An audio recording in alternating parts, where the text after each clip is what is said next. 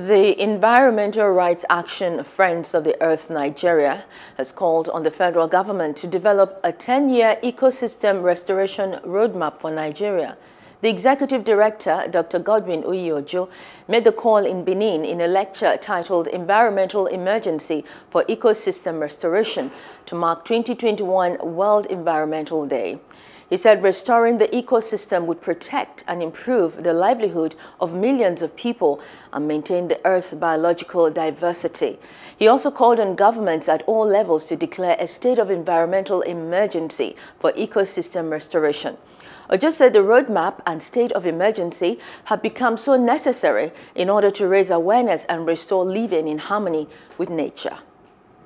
We call on the federal government to stop forthwith the exploitation or exploration of oil in the Gongola Basin or anywhere else, because these are part of the destructive elements that is destroying ecosystem. We implore the government to move towards a post-petroleum economy, an economy that is devoid of destroying ecosystems.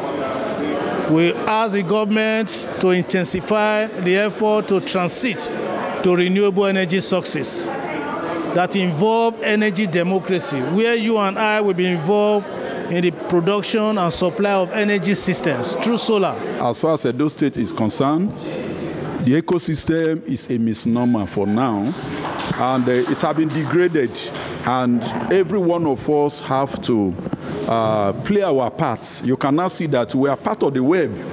We are the human beings. We have the other parts of the ecosystem.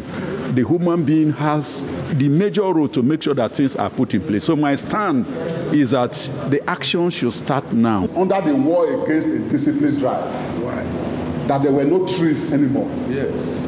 That the plants were gone. Yes. That the fruits were gone. They decreed, you must plant trees outside your building. And I actually thought that it was not possible to plant on that land anymore.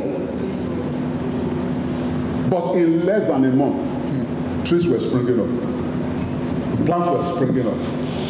The point I'm making is that the will of government. Some will say it was a military administration. That's neither here nor there. The civilian democratic dispensation has a tool that no military government can ever have. Hello, hope you enjoyed the news. Please do subscribe to our YouTube channel and don't forget to hit the notification button so you get notified about fresh news updates.